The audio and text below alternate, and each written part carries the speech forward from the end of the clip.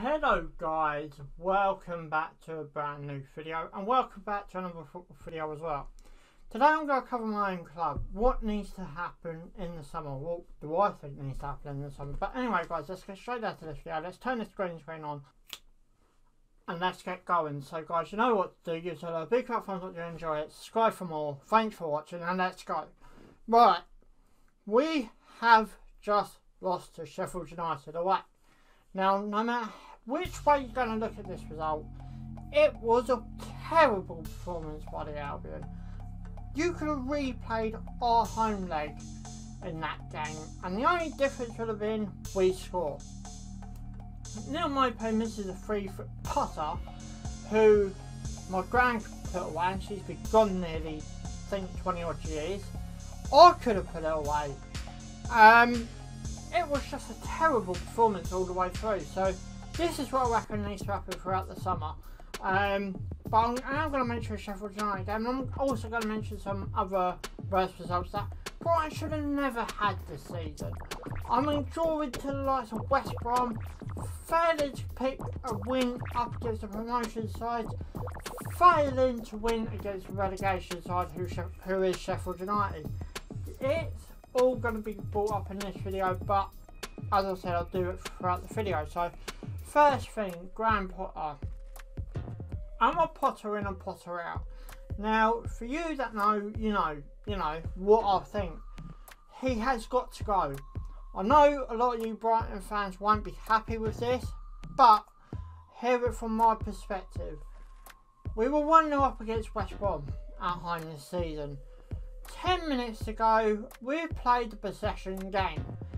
And on that basis of playing that possession game, we gave the goal away and we only got a point. Now, yet again, Sheffield United this weekend just gone. We literally played the possession game. Not even on the last 10 minutes, chances to get into the box, and we just knock it around the outside of the box and eventually losing the ball, which means, you know, give the possession back to Sheffield United, but then it also means we have to start again.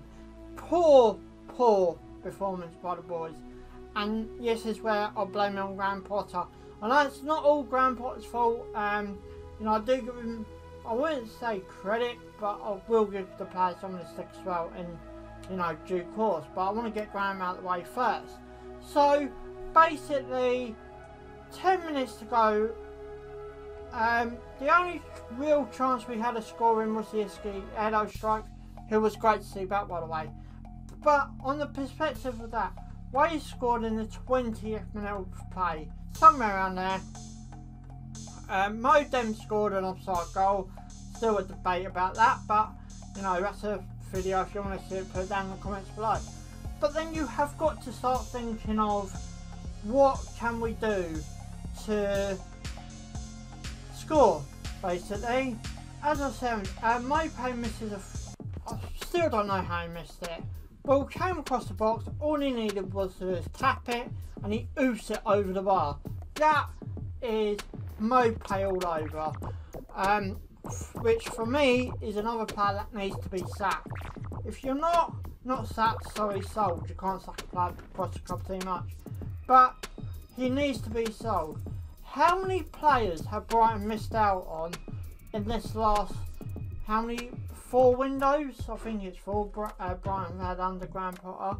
Ollie Watkins, who's now the Aston Villa, you know, striker. Ballarama, who's now a West Ham striker. 2 great players there who, let's not, you know, be too racy, came from the same club that Neil Maupay did. I still would have brought 1, maybe 2 strikers in. We're looking short in the strikers position. We've got Percy Tau, hope I'm pronouncing that right. But you have got to start looking at what can Brighton do to fix this problem. We might still not be in the Premier League come the end of the season. 7 points, I think the gap is between us and Fulham. And I still reckon Fulham will escape. I don't know what gives me that feeling. They've just been so unlucky this season. Same with Brighton. Ain't just managed to put the ball in the net, but you can see their determination you're actually going to want to score. Brighton, 1 goal down, that's it. I even thought to myself at the end of, well, not even at the end of the game, as soon as Sheffield United scored, I went, that's it. In my head I went, that's it, game over, we're done. There's no way we're going to score. Time passes on, playing the possession game, hardly getting a shot off, playing really poor football. And then the second half starts. And going into the second half, I actually did go out to watch this game, by the way. I didn't watch it come from my own home, but you know, second half came into play and I thought, brilliant. You know, maybe a slight chance of, you know, maybe a goal. Time passes on, no real big improvement from the boys nor Graham Potter. Our first 2 subs, and our only 2 subs, Groves off and Modem off. Now, to me, Modem is a player that should have stayed on. We got the likes of Izquierdo on the bench, who's been on the bench, been 4 or 5 times before getting a game appearance, and back from injury. I can understand the Graham Potter thinking behind that, but he's one of our best wingers on that bench. And that frustrated me to the core, and yet we've got him on 10 minutes to go. What we expected him to do, he had a great strike, and as I said, the only real chance for scoring in that second half. So frustrating.